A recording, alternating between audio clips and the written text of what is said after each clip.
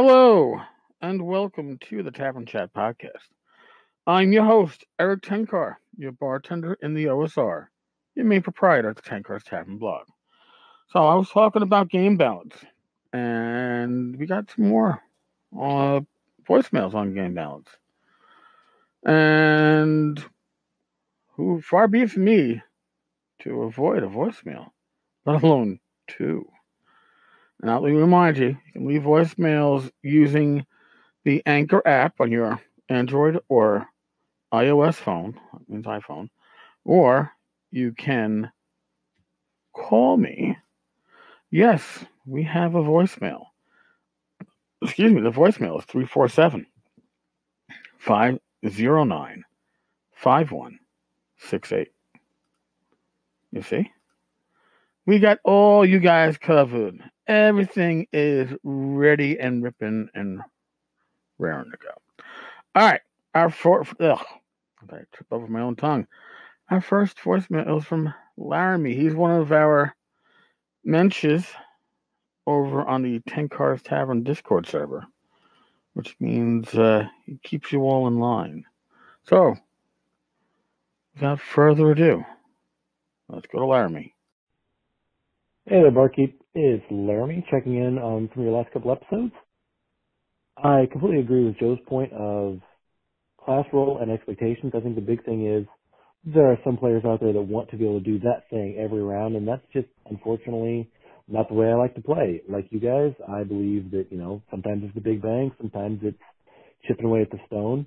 I think there's definitely something to be said for niche protection. I think thieves need to be able to do these things. Clerics should be the ones out there healing. Everybody needs their own role, and that's, to me, just part of the mechanics.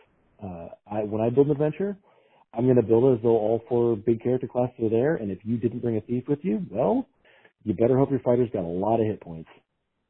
That's pretty much it from where I stand for as far as party balance. I think party balance is what you make of it.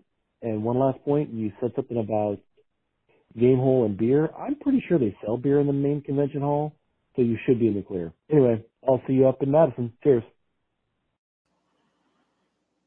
Well, you make a very good point when it comes to adventures. I mean, for the longest time, I rolled with a group in my college days that never had a cleric, and I had to take that into account. I didn't go very undead heavy. We only had a 3-player group, so they were going to be short with a class here or there anyway.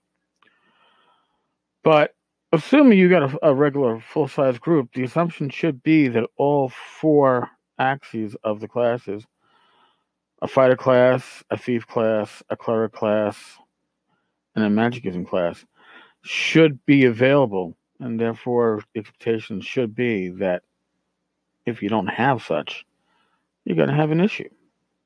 I'm fine with that. So, yeah, it's all about The Shining. Not the movie The Shining. It's all about allowing each player's character, each character in the group, give them a moment to shine. That's a little bit harder in larger groups, and I'll address that later on this podcast. Now, let's go to our other voicemail. Hey, Eric, this is Ray Otis of Plundergrounds, coming late to the party on game balance. Just had a few things to say. I don't think you should rely on mechanics for game balance or expect mechanics to provide game balance. They're just not going to do that ever predictably. So I think there's 2 tricks as the GM you learn to achieve game balance. One of them is to move the spotlight around, and it helps if characters come with strong concepts. I mean, if a character comes to my table or a player comes to my table with an arthritic, used-up drunkard of a fighter that's got -1s and all ability, I can guarantee that character some spotlight time even though he's not optimized mechanically.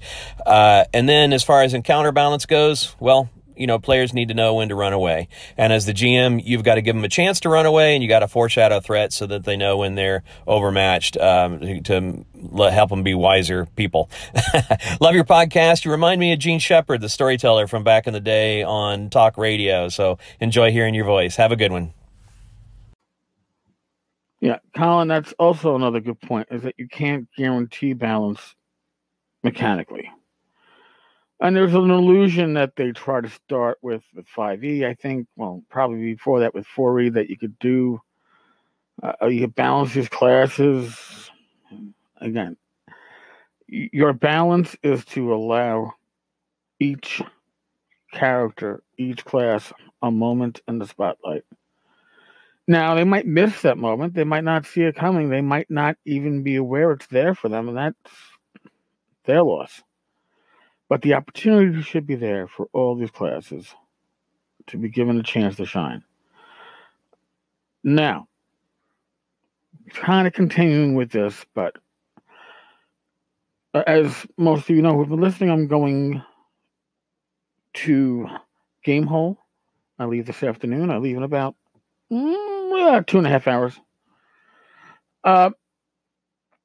When you're running for a convention group, that opportunity to allow every class to shine isn't always there.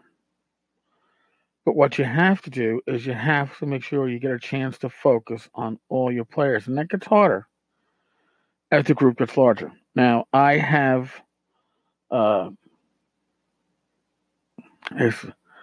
my method of GMing at conventions in general is, if I can fit you at the table, I will not turn you away. I don't care if you registered or not. If you're looking to play, and I don't do pre-gens, everything is towards which we like, so you're generating your character at the table.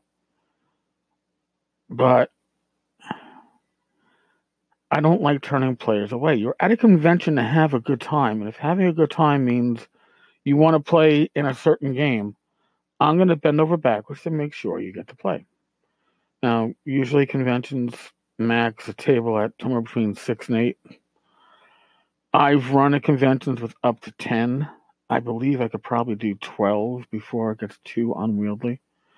And I've heard complaints about it, not from the players at the table, but I read a complaint that from somebody whose table was empty, that other games were running above capacity, and that wasn't right.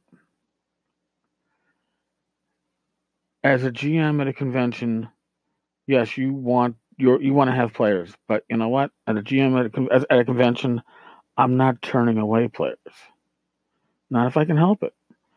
I want the players to have fun, and if they feel they can have fun sitting down and playing a Swords and Wizardry game with me, or DCC with somebody else, or Astonishing Swordsmen and Sorcerers of Hyperborea, I can't, in good faith, say no.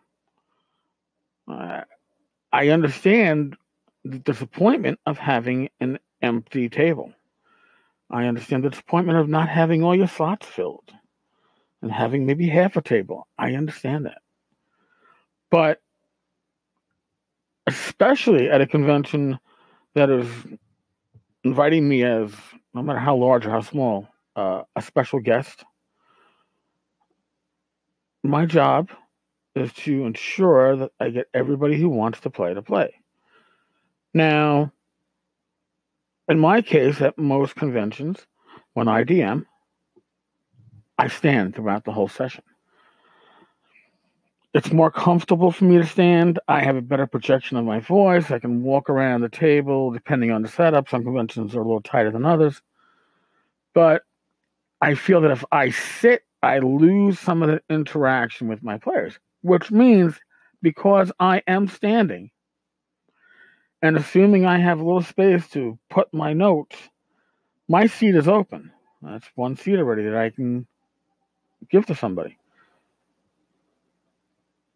Generally speaking, I don't sign, if Rach is playing in a game that I'm running, Rach being my wife, I generally don't sign her up, or she doesn't sign up for the session, because I want to make sure I get as much people from outside, and if I'm not stuffing it with members of my family, she'll still play if she wants to, maybe even have to stand if she has to.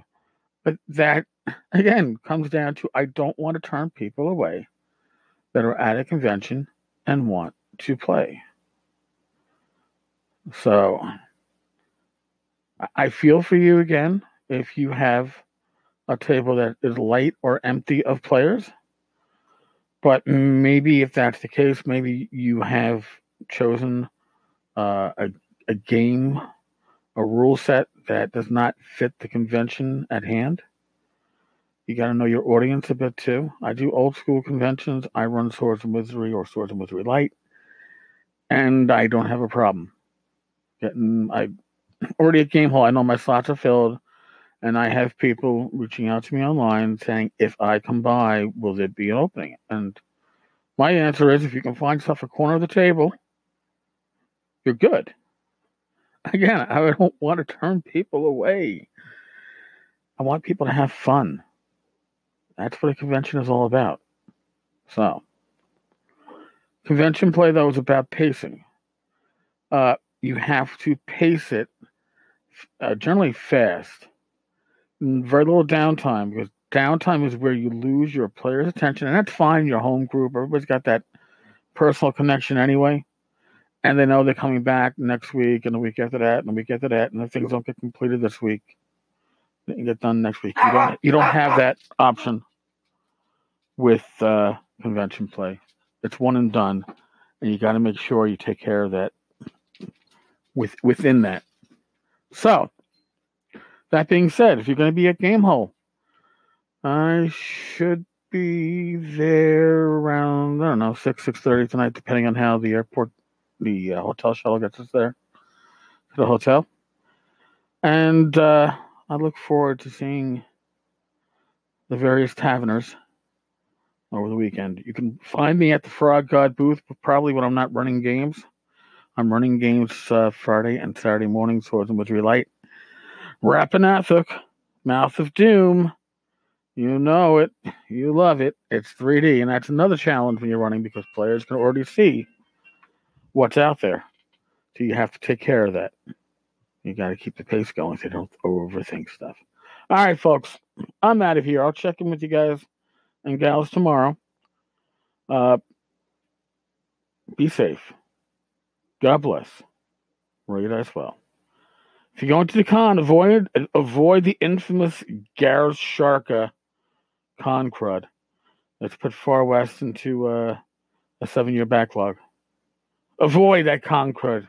Come back. You're not at cons, according to Gareth. Sorry, I had to throw that in there. Folks, thank you again. And I will talk with you all tomorrow. Later.